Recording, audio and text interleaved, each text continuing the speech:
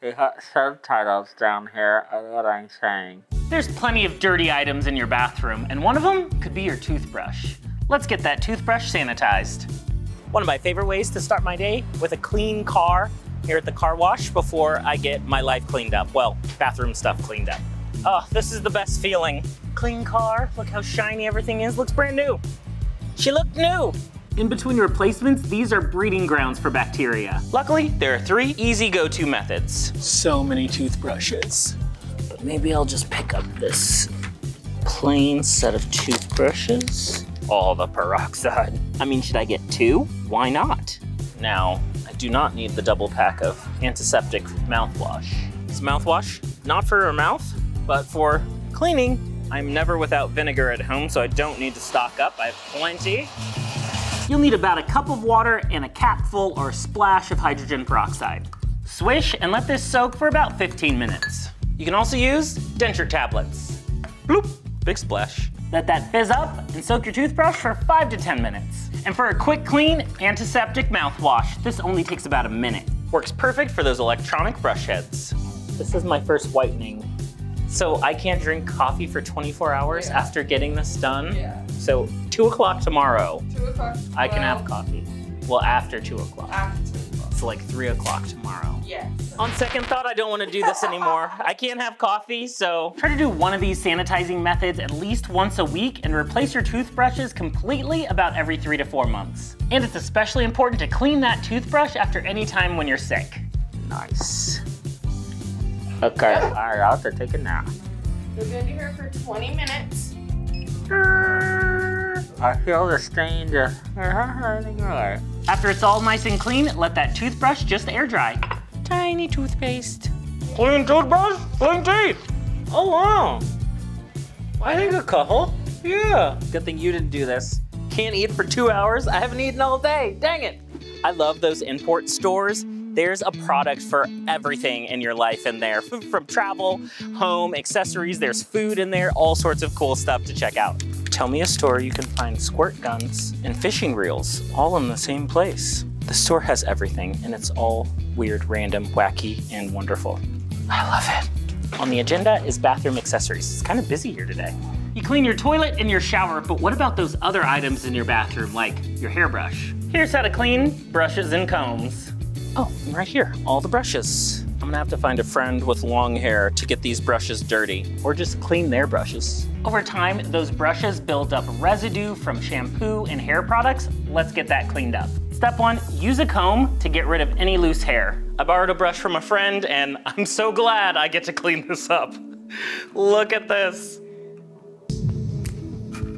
For most brushes, all you're gonna need is shampoo. And it's good if the shampoo is sulfate-free. So even though I don't have very much hair, I am on a hair care mission, trying to find a sulfate-free, oh, this looks like a good one. It's a little overwhelming how many shampoo brands there are. What's this? That's a mousse conditioner shampoo. Restore. So many brands. Oh, sulfate cleansing cream.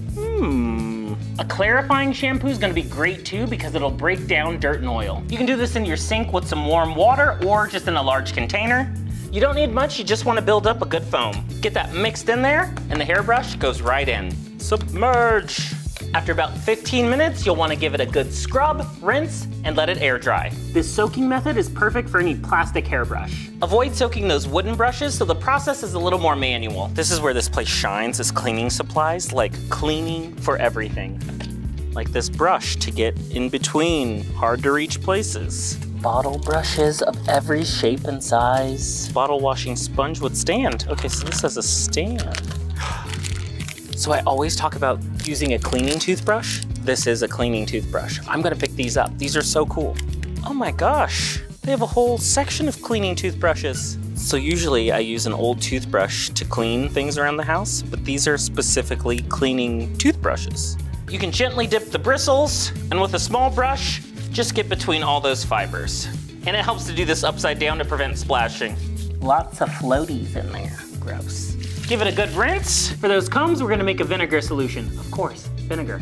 You'll dilute that vinegar with about 4 parts of water to 1 part of vinegar. You want enough water to cover the combs, And of course, Barbicide is a go-to from those hair professionals. After about 10 minutes, you can give these a rinse. And alcohol could be a great go-to to just give those handles a good clean. Once those bristles are clean, you can give everything else a quick rub down. And it's best not to share hair tools unless they're cleaned properly before and after uses. We got all the combs here, but where's Diddy? Now we can keep it clean and stylish. Like if you've never been to a Japanese store, go, because there's so many unique things you didn't know you needed. This is genius. You put the window cleaner in here, in the handle, the pump is right there, and then the squeegee is attached. So you spray, scrub, and squeegee off. This is genius. Cleaning slippers? Yes. I think these are genius. What is this, a hedgehog dusting brush? Why wouldn't you want this cute little critter to clean your house? All these food containers. It's a bowl with a colander inside. Perfect for washing your berries. I love containers like this. Look at all this organization stuff. Oh my goodness, prices so cheap. There are a bunch of brushes in a bathroom for hair, teeth, and toilets. Let's disinfect that disgusting brush. Finally has happened. I do my weekly check at Bed Bath & Beyond, and today is the day that I finally found out it is permanently closed. Not even 70% off anymore. I was so excited to get a toilet brush from there. They've said their final goodbyes. Farewell, dear friend. You will be missed. Of course, we had to show up on Siren Day at Walmart. I feel like we're getting closer to the siren sound instead of further away from it. Where's this noise coming from? Oh, it's right there. These brushes do the gross job of keeping our bathroom clean. The best method to keep it clean? Bleach. Give a good pour into your toilet bowl and just let that brush soak. To finish up, just give your toilet a flush, give it a quick rinse in that fresh water, and let it air dry. That holder also needs to be soaked as well. No, but not in the toilet. You can do this right in the bathtub using a bucket or a bin. Just submerge that holder. If you have brushes in multiple bathrooms, you can just do this all at once. And this gets a splash of bleach as well. You can let this sit and soak for about an hour. So I was looking for toilet brushes. They have a few toilet brushes down here, but it's not quite what I'm looking for. Yeah, kind of slim pickings on the toilet brush selection here. Maybe I'll just have to clean the one we have at home. There's really not been much innovation in the toilet brush world, has there? You can also do a spray method with your favorite disinfectant spray, or a mixture of water and vinegar, or even hydrogen peroxide. Just give that brush head a little spray after every use. Make sure to rotate it all around. This is great for a weekly clean. Now, toilet brushes aren't meant to last forever, so be sure to replace yours if it's been in your bathroom for a long time. Give that holder a good rinse and let it air dry before putting the brush back in. So glad I ran into this, because I need new dish gloves. Disposable, maybe these? Non-slip grip. Down for that. I thought these would be so great because they have the little like sponge on them and you just use your hands to clean. I've broken many a bowl using these because it's so slippery. So I haven't figured out how to use these gloves. I think they're a great invention. I just maybe don't have the right technique yet. Growing up, my job was to clean the bathroom, and the liner was the worst part. Here's an easy method to clean a shower liner. Most shower liners, plastic, vinyl, and fabric can be cleaned in a washing machine. Looking for a new shower curtain? The traditional plasticky shower curtain everybody grew up with. I actually prefer the fabric ones because you can throw them in the washing machine. When I was a kid, I'd be in the tub scrubbing this plastic liner. And they have ones that are colors now, which is kind of nice. So this is perfect. Fabric liner. Many of those shower liners just have a care tag. Follow the instructions. Toss it in and you can use a regular laundry detergent. And I also like to add about a 1/4 cup of vinegar. If you're cleaning a plastic liner, add in a towel with it too.